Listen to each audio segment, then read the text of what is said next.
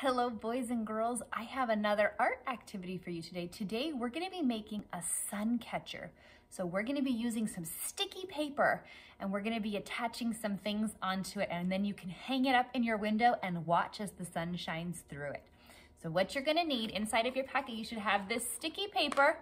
Don't peel it off yet because otherwise it'll get stuck to itself and we need to work with mom and dad on this one. So get your sticky paper, and you're also gonna have to go outside and collect some materials. So you might pick out some leaves, some bark or grass blades, maybe some flowers if you have some flowers in your yard.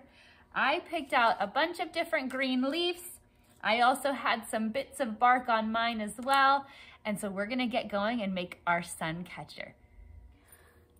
To make our sun catcher, we're going to need to use our sticky paper, but we don't want to take the sticky paper off all the way. So there's a line in the middle, and we're only going to take off part of our sticky paper.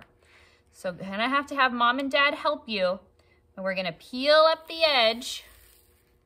Whoops, I kind of have mine backwards.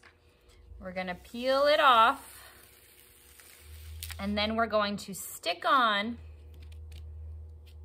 And then we're gonna stick on all of our materials onto the sticky part. This is just the paper part. We wanna stick all of our things onto our sticky part.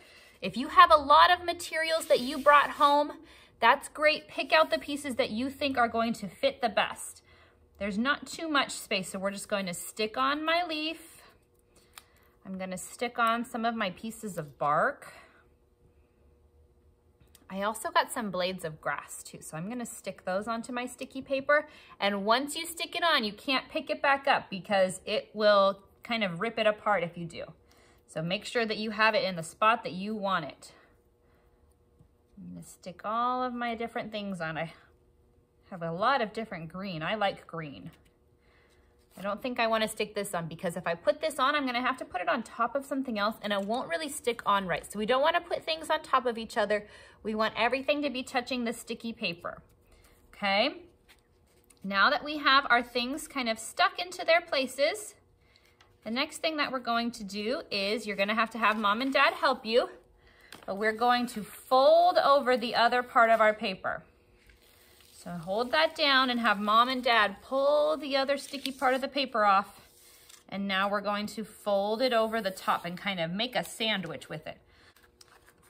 So we're just gonna take it and we're gonna fold it over, and we're gonna fold it right on top of all of the things that we just put onto our other sticky papers. We're gonna kind of smush them on together. And we're gonna wanna smush it down. Press it in there really good so that way there's not too many air pockets. There, I think that's good. And if you do have some sticky edges, that's okay. You can just cut those. I have a bit of a sticky edge over here and I'm just gonna cut that off, or I could just fold it over. But now I have all of my things that I collected outside trapped inside of my sticky contact paper. And now I can hang this up in my window and watch as the sun shines through it.